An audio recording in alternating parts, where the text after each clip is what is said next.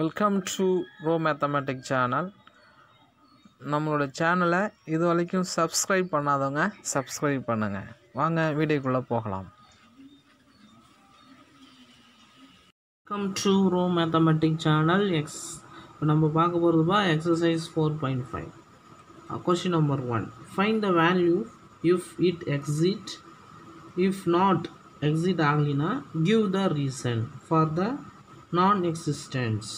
Exist ஆகாததுக்கு reason சொல்லுங்கள் அப்படின்னு சொல்கிறான். ஓகேப்பா, ஃபஸ்ட்டு சம் பாருங்கள். சைன் இன்வர்ஸ்னு வந்துடுச்சா? அப்போ சைன் இன்வர்ஸோட டெஃபினேஷன் நம்ம எழுதி வச்சிங்க. என்ன வரும் டெஃபினேஷன்? -1, +1. இந்த மாதிரி ரேஞ்ச் பார்த்திங்கன்னா -π/2, +π/2. இது எப்போவுமே ஸ்ட்ராங்காக இருக்கணும். ஓகேங்களா? அப்போ தான் ஈஸியாக நம்ம ஆன்சர் பண்ணலாம். அப்போ சைன் இன்வர்ஸ் ஃபஸ்ட்டு சம் பார்க்க போகிறோம். ஓகேங்களா? இப்போ என்ன வரும் பாருங்கள், cos π. அப்போ சைன் இன்வர்ஸ் cos π வேல்யூ -1. இப்போ சைன் இன்வர்ஸ் ஆஃப் -1னா என்ன வரும்னா -π/2. இது எப்படி வந்ததுன்னா உனக்கு தான் தெரியும்.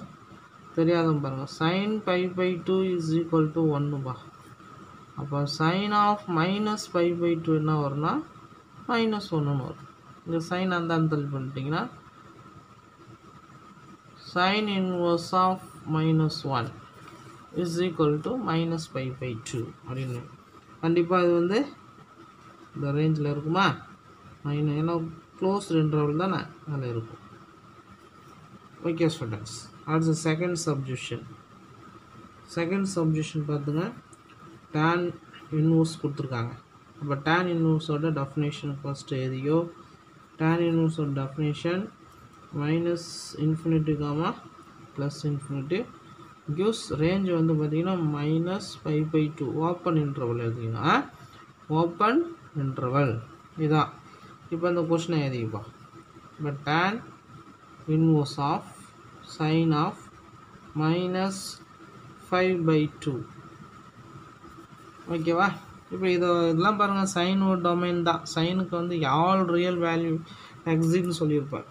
ஓகேங்களா? ஸோ அதனால் நமக்கு பிரச்சனை இல்லை. அப்போ இதை எப்படி எதுனா சைன் ஆஃப் -θ -sin θ அப்படின்னு எழுதிக்கலாமா? -sin θ அப்படின்னு எழுதிப்பா. அடுத்து நெக்ஸ்ட்டு பார்த்தீங்கன்னா tan இன்வர்ஸ் ஆஃப் இதை எப்படி எழுதிக்கலாம் அப்படின்னா sin of 2π + π/2 அப்படின்னு எழுதிப்போம். அப்படின்னு எழுதிக்கலாமா? அப்போ இந்த மாதிரி அரௌண்டிங் ஆங்கிள்ஸ் வந்து அதை எலிமினேட் பண்ணிட்டு remaining எடுத்துடும். tan inverse of -sin π/2. sin π/2 value 1. ஓகேவா? அப்போ tan இன்வர்ஸ் ஆஃப் -1. அப்போ tan இன்வர்ஸ் எந்த டிகிரியில் 1ன்னு வரும்? π/4. அப்போ tan இன்வர்ஸ் ஆஃப் -1னா -π/4. நமக்கு ரேஞ்ச் தெரியும். Open interval of -π/2, +π/2. ஓப்பன் இன்டர்வல்னால் என் பாயிண்ட்ஸை யூஸ் பண்ணோம், பிட்வீன் எடுத்துக்கணும். அப்போ -90லேருந்து +19, இது 45. அப்போ கண்டிப்பாக இதுக்குள்ளே இருக்கும். ஓகே ஸ்டூடெண்ட்ஸ், நெக்ஸ்ட்டு பார்த்தீங்கன்னா தேர்டு சப்ஜெக்ஷன். தேர்டு பார்த்தீங்கன்னா சைன் இன்வர்ஸ் தான் கொடுத்துருக்காங்க.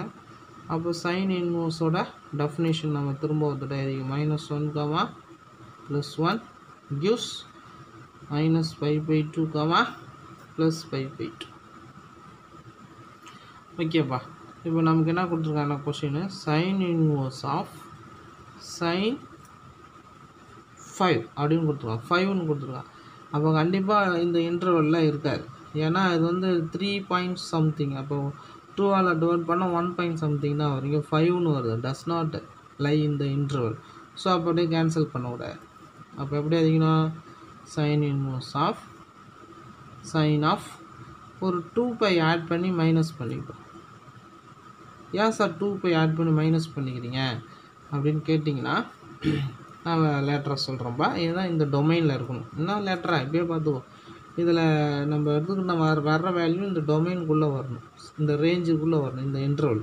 டொமைனாக இது ரேஞ்சுக்குள்ளே வரணும். ஸோ அதனால தான் அந்த இடத்துல ஒரு 2π ஆட் பண்ணி மைனஸ் பண்ணுறோம். கடைசி ஆன்சர் வரும்போது எக்ஸ்பிளைன் பண்ணுறேன் இன்னும் பாருங்கள். ஸோ அப்போ 360 + θ இந்த மாதிரி அரௌண்டிங் ஆங்கிள்ஸ் இருந்தால் எலிமினேட் பண்ணிக்கோ. இதை கேன்சல் பண்ணிடுவா.